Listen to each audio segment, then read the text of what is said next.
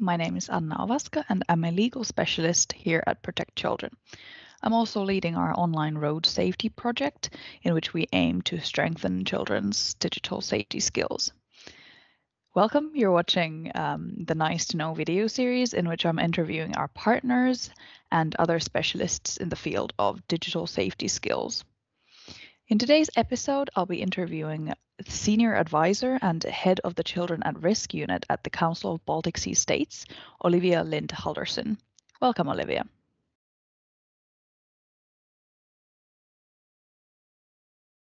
Hey, Olivia. It would be nice to know, why does the CBSS believe it's so important to strengthen children's digital safety skills? Hello. Well, as the boundaries between children's on and offline lives become more blurred and connected, it's really important that they have accessible and attractive ways to be supported and empowered to make safe digital choices. And, children explore just as they have always done, but today they have access to this huge and exciting world that provides amazing opportunities to connect, to learn, and to be entertained. But there are also risks that we as societies may not be familiar with, or which may not feel as real as in the offline world.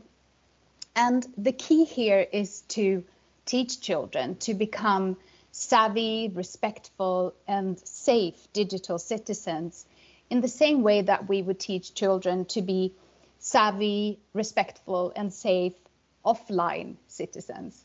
And this really goes hand in hand with other measures to prevent children from harm. And we also believe that it's really important to start early and not wait until children grow up to be teenagers. Children begin their digital lives very early, and without the right skills to make safe choices online, they may take up or even cement practice that could be harmful to them.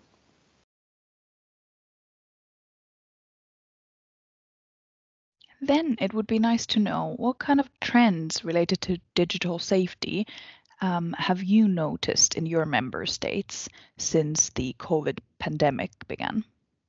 So while it's still too early to fully understand the impact of COVID-19, there is a growing body of observation that provide an image of digital safety during the COVID pandemic in our region. And these observations are not exclusive to our region. They are observations that we see across the globe. And just to begin with, we have seen that online access to information, education, friends and relatives has been overwhelmingly positive. And our members have invested in online campaigns and support for children and their families, including on online safety during the pandemic. However, there are a few concerning trends that we have noted. For example, risks related to unhealthy online habits and increased stress as a result of digital schooling. And of course, as children spend more time online, they're also increasingly exposed to online abuse and exploitation.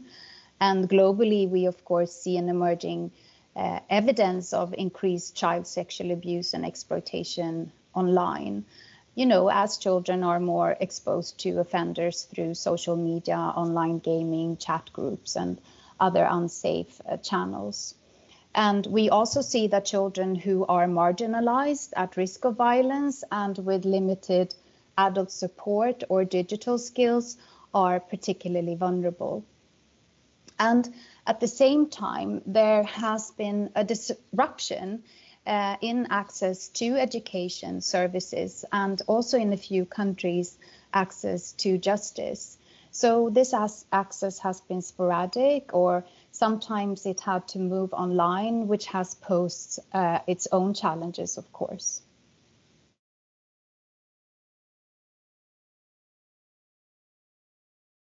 Then finally, Olivia, it would be nice to know, how does the CBSS contribute into strengthening and developing children's digital safety skills? So the Council of the Baltic Sea States, the CBSS, is a platform for regional collaboration and trust, and it gathers 11 member states from our region and the European Union. And the children at risk is one of the CBSS flagship priorities. So representatives from our member states gather in an expert group on children at risk to engage in dialogue, exchange, and practical projects to promote children's rights, build stronger national child protection system, promote child-friendly justice, and contribute to non-violent childhoods, online, offline, and at the intersections of the offline and online world, of course. And for example, the CBSS hosts the Promise Barnahus Network and Competence Center, which promotes multidisciplinary and interagency services for child victims and witnesses of violence. The Barnahus model, which first started and spread throughout our region, but now also across Europe and globally. And in that context, we currently look at online violence against children and professional practice. For example, if online aspects are integrated into the forensic interview so that online violence always is detected and investigated.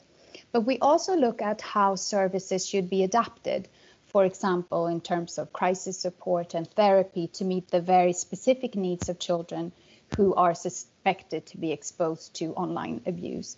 And this may include coming to terms with the fact that the images of the abuse continues to circulate on the internet, but it may also include promoting digital safety skills with children and their parents. And beyond the important work that our members do in their respective countries to support online awareness through campaigns and in schools, we're also really happy to have joined this project, the Online Road Safety Project. And we support this project because we feel that it promotes a new perspective on how we teach children to stay safe online. And it kind of brings us closer to the reality of where children play, interact, and learn today, online, offline, and at the intersections between the two. Okay, Olivia, thank you so much for joining me on this nice to know video series. And again, thank you for CBSS for continuing to support us and continuing to collaborate on this project. Thank you so much. It was a pleasure to contribute, and we're really proud to be part of this project and look forward to our continued collaboration and all the exciting results that we can reach together. Thank you. Thank you. Bye. Bye-bye.